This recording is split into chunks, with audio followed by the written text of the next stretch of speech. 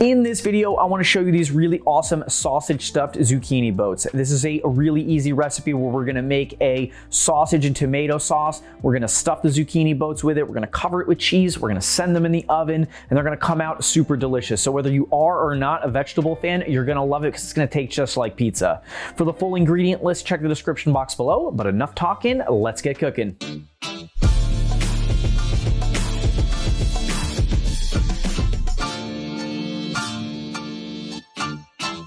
Zucchinis are such a wonderful vegetable to work with, and right now it's end of summer, beginning of fall, so they are everywhere. The first step to getting this recipe going is to slice these in half, and you got to make sure that you find a spot where the zucchini's not rolling around, and then you just pull a nice sharp knife right through. So now we got to make space for that amazing sausage stuffing, so we're going to scoop out the zucchinis. And just a regular spoon will do, so you just got to drag it through the middle and make sure that you leave room on the outsides so the top and the bottom still have some zucchini there so it can really hold the stuffing. I've got my standard setup here, a baking tray lined with aluminum foil and parchment paper. We're going to arrange the zucchini on there. We're going to set them aside. Now we're going to prep our vegetables for the sauce. There's not much to prep here. We just got to put a small dice on this onion. And as I do stuff, I always like to make sure to remind people like what cooking is, and cooking really is a lot of organization. So getting yourself little containers like this and putting prep stuff in them saves so much time when you bring it over by the stove. And this wouldn't be a Chef Ange recipe if it wasn't for this little pile of garlic. You know that we love our garlic around here. And we're also going to chop up our parsley that we're going to put inside the sauce. It's going to add a nice pop of color, and we might as well do this while the knife and the cutting board are dirty. So in this frying pan, we're going to heat this over at medium heat. We're going to put a little olive oil, and now we're going to put our ground sausage in there. And I'm going to chop this up, and this is a good technique if you don't have one of those choppers. You just use one spoon to hold and another spoon to chop. Once that's in a nice crumbly consistency, we're going to let this brown on all sides, and then we're going to use a slotted spoon to remove the sausage and put that in a bowl right next to the pan because it's going to go right back in after. And if that's not working, you just dump it all out. So now a little bit of oil back in there, and into the dirty pan goes the onions, and that's going to help reclaim some of the flavor from that brown sausage. And we're going to move these onions around lightly so they start to give off moisture, they clean up the bottom of the pan, and they also take on color and flavor. Now, when they've softened up a little bit, we're going to add our garlic, and we're going to cook for far less time, but I love the smell of onions and garlic. This is when you know that something delicious is going to happen very soon. So now we're going to put in a little tomato paste, and we're going to mix in the tomato paste into the softened onions and garlic and make this like paste with tomatoes and the onions and garlic. We're going to soften this up and add some acidity with a little white wine vinegar, which is probably the most neutral of all the vinegars that we can add. And now we're going to go with a full can, juice and all, of petite diced tomatoes. Now we're going to mix all this goodnesses all together. And now we're going to season with some fresh ground black pepper, a pinch of salt, a little sprinkle of some Italian seasoning. If you don't have Italian seasoning, you could any dried green herb mix, like herb de Provence or something like that. And now some crushed red pepper for a little bit of heat. Now we're going to give this a little bit of a mix, and that sausage is going right back in, drippings and all. So if there's anything collected in the plate, make sure that you get those drops in. And now we're going to give this a nice mix and complete this sauce with just a sprinkle of parsley. And this is going to add a really nice contrast to color. Now look how delicious this sauce looks. You don't even have to make the zucchini. You could probably just take this and throw this right in a bowl, maybe a little on top of a little rice or something, or some pasta. This would be fantastic, but this is definitely going to go inside those zucchinis, and let's start preparing those. So those have already been split, and we're going to spray them with a little olive oil and a nice sprinkle of salt, and these are going to go in the oven for about 10 minutes just to soften up a little bit before we stuff them. This will be the perfect time to shred our mozzarella cheese. For melty cheese stuff, I really don't like to use the pre-shredded stuff. There's only a couple applications for that. So here we're going to take out the tower shredder, and we're going to shred some mozzarella cheese right on the paper towel. And then we're going to use the paper towel to transfer right into the container. This makes shredding cheese so easy to transfer, and look how nice that is. I only dropped a little bit.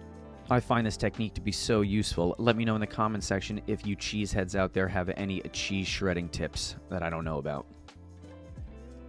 These have been cooked just a little bit. They're nice and warm, and now we're going to stuff them.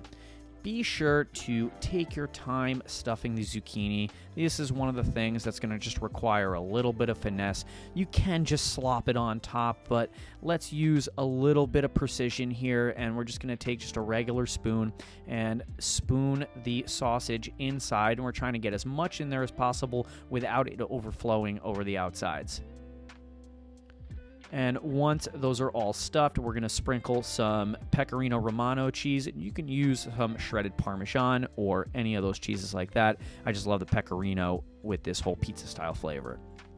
And now we're going to take that shredded mozzarella cheese, and we're also going to be really neat and precise and just pile it on top. We know this cheese is going to melt all over the place, so if at least it starts on top of the zucchini, it'll just melt pretty much on top of it. We're also going to give this another little light spray with some olive oil just to make sure that if there's any browning, that cheese is going to brown up really nicely. And now another light sprinkle of that same Italian seasoning that went inside the sauce. So this is going to go in the oven for anywhere between 20 to 25 minutes. And once that cheese is melted, bubbly, and golden brown and looks exactly like this, we are home. We'll let these cool down for a few minutes before we transfer them over to the serving platter. This will be the perfect time to chiffonade a little basil for the top. I love basil so much. And now we're going to sprinkle this basil right over the top and complete this dish. Once they're cool enough that you can handle them and not burn your fingers or the cheese sliding off, we're going to transfer them very carefully with a really thin spatula to try to get underneath, and be really careful because this cheese is still super hot and super melty. Now I just want to thank you for coming on the zucchini boat journey with me, but this journey has come to an end and these boats are going home and they're hitting the dinner table. Make this one time, and I promise you're going to make it again because everyone's going to be asking for it. So these look absolutely super delicious. I can't wait to try one. But before I do, I want to show you one little thing. So I love these little chef snacks. So when we're doing like melty cheese stuff and it falls onto the baking sheet and then gets all brown and crispy, don't miss out on this. These are these little chef snacks that they might not hit the table, but they're super duper delicious. And like this nice brown crispy cheese, so good. If they made these as a snack and just put it in a bag, it would be so good. Just melty, delicious, crispy cheese. No flavors left behind. So what's really nice about this is everything all in one.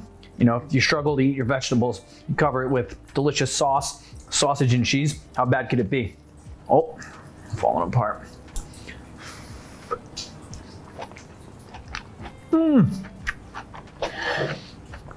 This is so good. So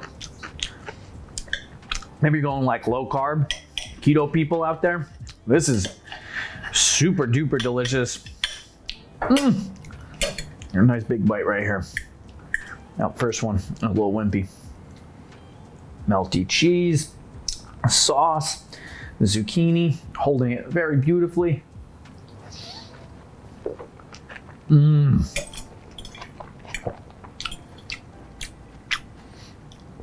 That is so good.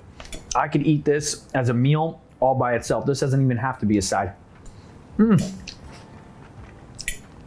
get one more bite.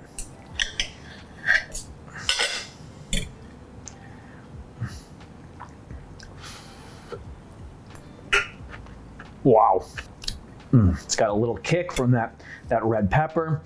Sausage always adds flavor to everything. This is just so good. So while I'm finishing the rest of this, you should check out my stuffed pepper recipe if you're into stuffed vegetables with deliciousness. And if you want to see another vegetable recipe, check out my vegetable playlist. I'm sure you'll find something there that you'll like. Thanks. See you there.